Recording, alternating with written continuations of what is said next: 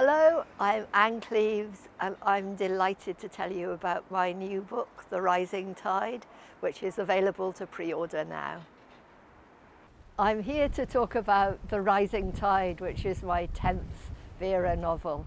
It's set here on the northeast coast on Holy Island, and it's about a group of older people who first met 50 years before at a kind of outward bound secular retreat gathering in a cottage on the island.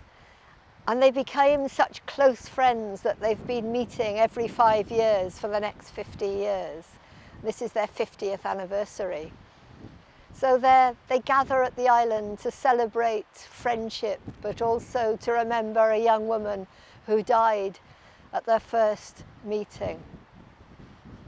Of course, there's a death close to the beginning of the book, and at first it's uncertain whether this is suicide or murder, because Rick Kelsall does have a reason to kill himself.